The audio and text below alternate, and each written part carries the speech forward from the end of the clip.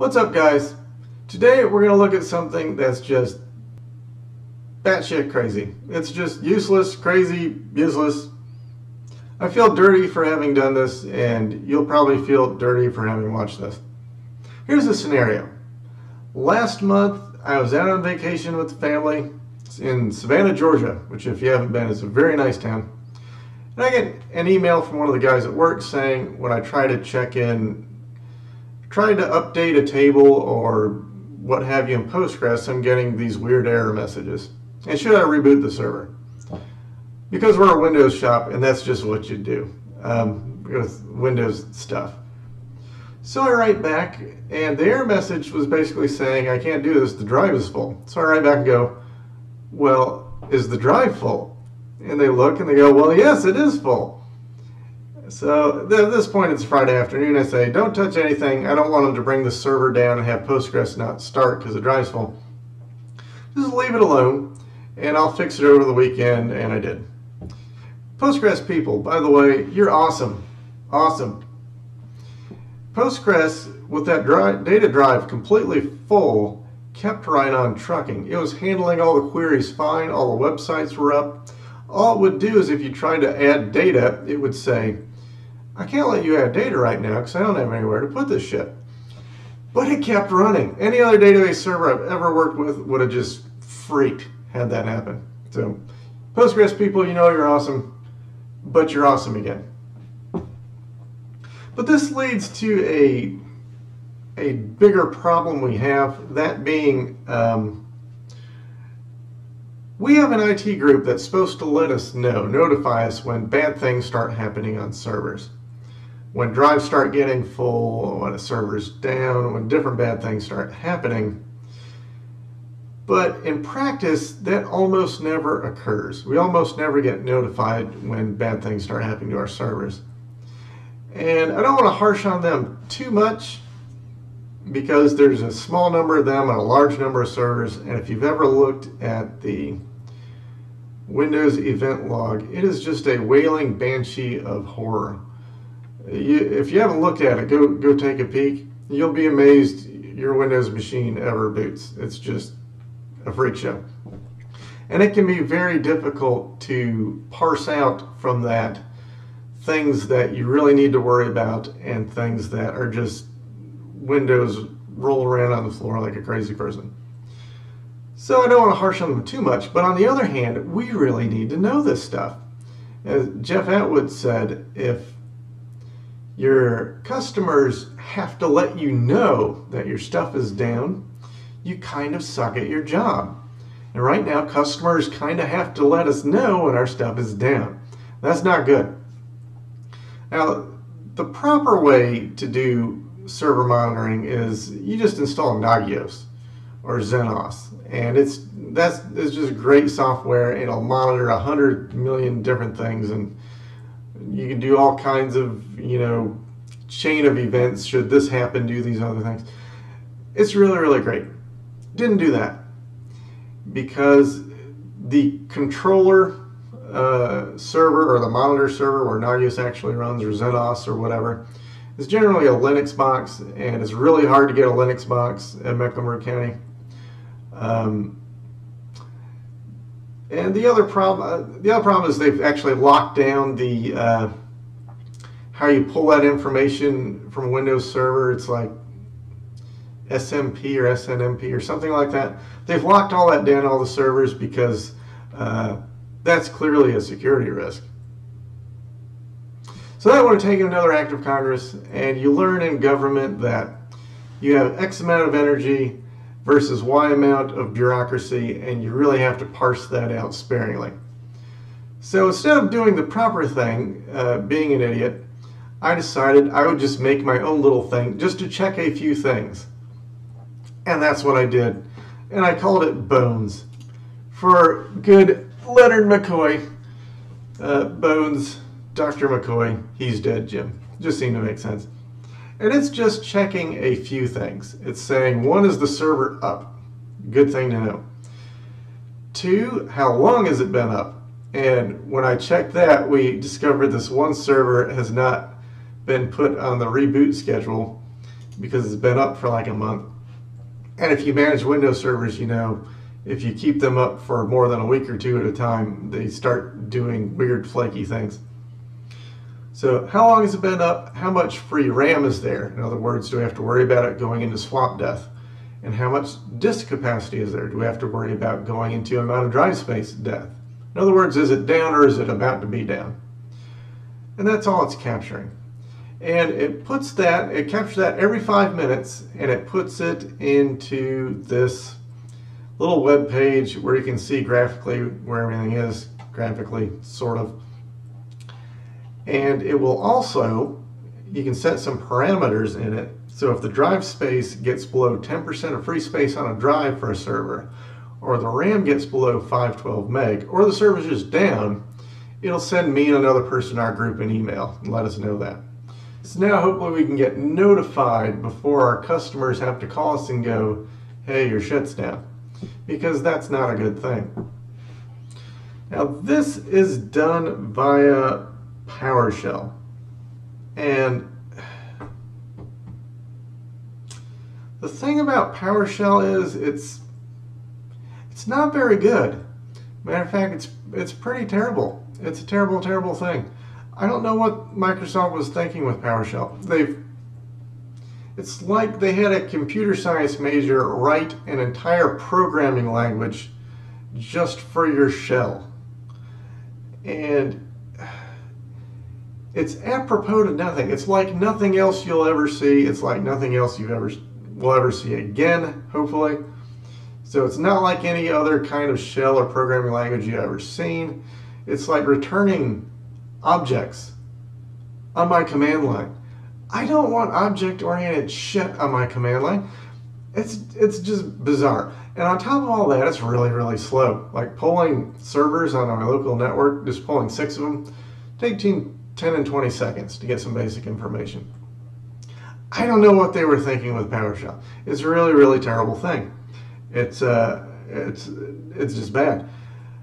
But for this kind of thing, PowerShell is the Microsoft way to do that. And when you hitch your wagon to a proprietary horse, you have to go where the proprietary horse takes you, even if it drags you through the mud. So this is done in PowerShell. And I took a script I found that did some of what I wanted. This script was really checking drive space and up or down. So I took that and I kind of redid the whole thing because I stylistically and for some other reason I didn't like the way it was doing it. And I added a little tree to send an email if things are bad, and I added checking the free RAM space, and I totally changed the way it was formatting the results. But this dude gets credit for getting me going. Martin Pugh, the surly admin on Twitter, you're awesome. This script helped a lot. This helped a great deal. And I'll just go through really briefly what this does. And some of it even tell you, I'm not even sure what it's doing here because it's PowerShell. It's freaking weird. But this is running, this is how you set up PowerShell to be like a command line tool so you can pass it arguments. Again, weird. I don't know why you can't just capture arguments like you do in Python and every other language and not have to screw everything else just to do it. PowerShell is just weird. So it's basically you're getting a list of servers, and that's coming from a text file in this case. You just put a server on every line. You set some thresholds. Here we're saying if the drive goes below 10% free space on a server, or if the RAM is below 512 megabytes. And that sounds like a lot. You're probably going, well, I run all my stuff on a 512 meg, PAS server or a VPN server. Windows 512 is not very much. What credentials? There's your Active Directory credentials because it's PowerShell. Where the credential file is going to get stored. What your SMTP server is. Where you want to put the results. And where you want the email addresses you want to send an alert to if things have gone really bad. So you can actually pass arguments to overwrite all this stuff that you put as defaults in your PowerShell file, which is all right. And PowerShell divides these kind of things into a begin, process, and end. So in begin, you'd put some like general functions you want to call and some general things you want to do like that. And processes would run that. It's PowerShell. So here's what we have from the begin. We are changing the directory to where the PowerShell script is. We are getting credentials, and this is kind of, I'll give PowerShell some credit here. This is kind of neat. When you run it the first time, it'll ask you for the password for that credential, for that username you gave it. And then it'll make a credential file in the same folder of that PowerShell script, and then you'll never have to be bothered with that again. And the credential, it's storing like some hashed authentication crap. I mean, it just looks like a big weird string. So that's kind of neat. I really don't understand anything this is doing here, but it worked perfectly from Martin's script. So there it is. Little function to send an email. And then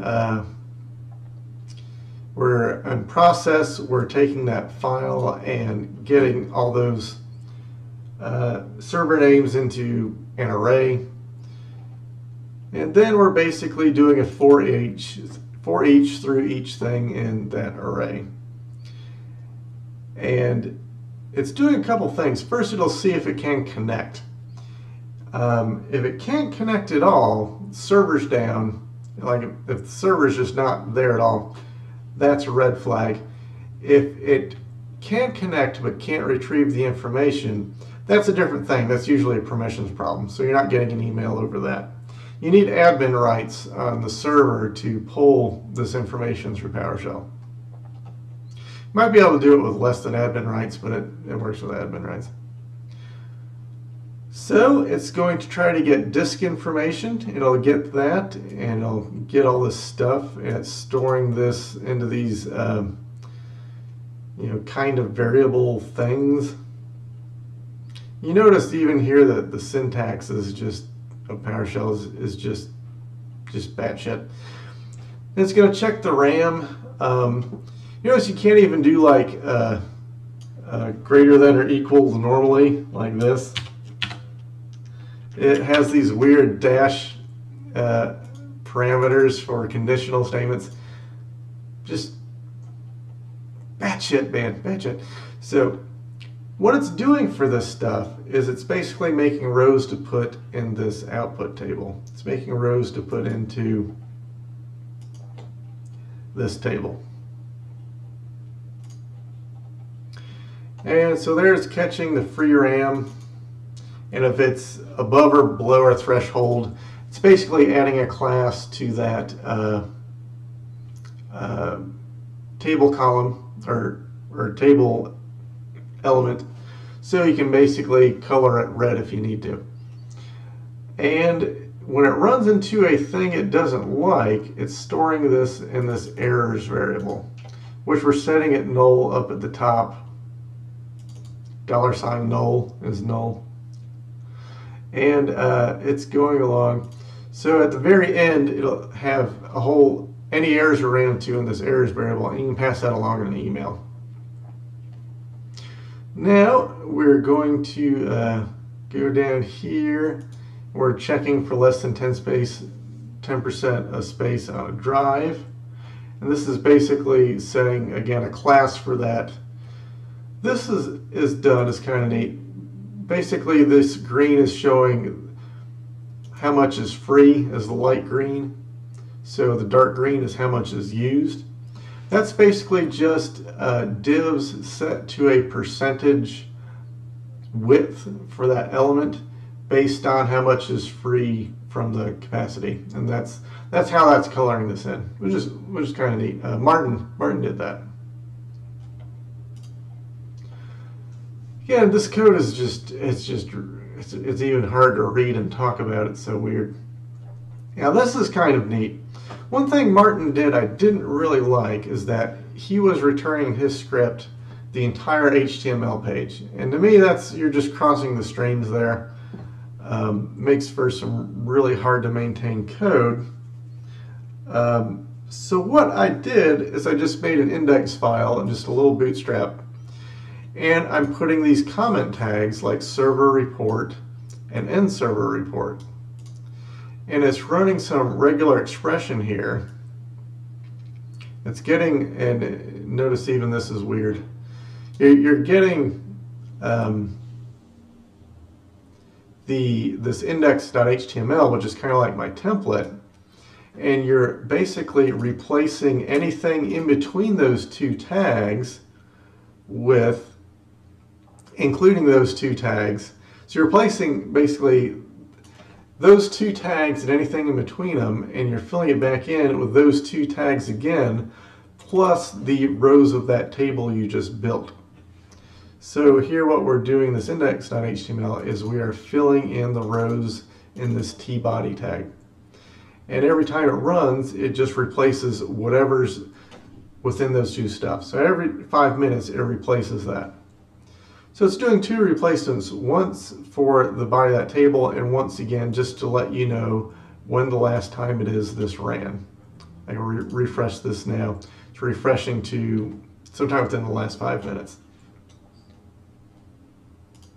So that's kind of some neat regex stuff. And then we're basically taking that index.html file, which is stored locally, and we're pushing it out to our destination, which will be somewhere on a web server that people can go to it and look at it if they want to. And then finally, if that errors isn't null anymore, in other words, we wrote something to that errors file, it's going to send that email out, basically saying he's dead, Jim, with all those errors spelled out for you. And that is the PowerShell script. It's like 181 lines of yuck PowerShell. But it works, and it runs, and every 5 minutes, and I'll put all this code on the blog post if you're looking at this on YouTube. It works. So there's that. And it spits this out, and it lets us know some very basic, your server's down or about to be down kind of information. And hopefully we will be able to track this stuff down before our customers do, because if your customers have to tell you when your stuff is down, you kind of suck a little bit, and you don't want to suck. So that's it. That's what I have. Again, if you feel dirty for having saw how I did this, don't feel bad. I feel dirty for how I did this, but it's one of those things where even a hack is useful if it's useful. And that's it. I'm not going to put this on GitHub just for the embarrassment factor, but I will put out all the code on the blog post, and basically you can run it. You can build any kind of index.html to catch this stuff, and you just put these tags in to catch it. And feel free to do with it what you will. That's it. I'll see you guys later.